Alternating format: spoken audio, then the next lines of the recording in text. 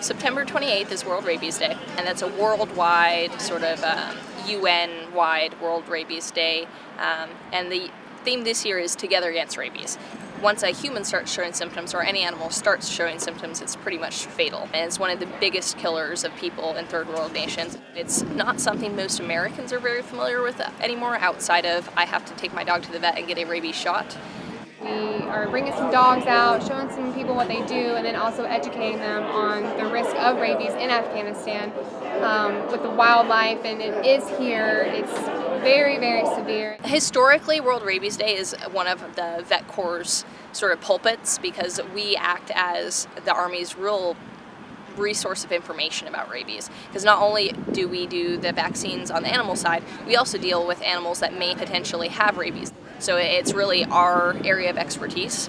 Being here actually in a country where human rabies is a big deal, people die from it every year, we wanted to come out and do an event with the whole UN community.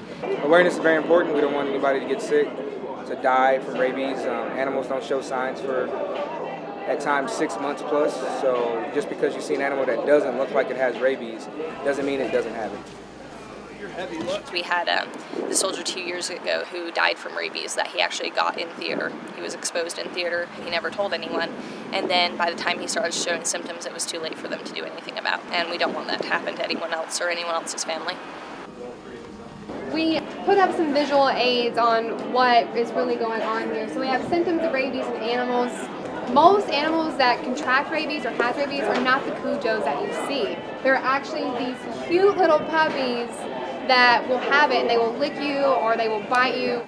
We needed a way to get people out here to sort of spread the word about rabies, and since dogs are a big carrier of rabies in this area, in Afghanistan, in most of the Middle East, we got in touch with our military working dog handlers and our contract working dog handlers and had them bring the dogs out.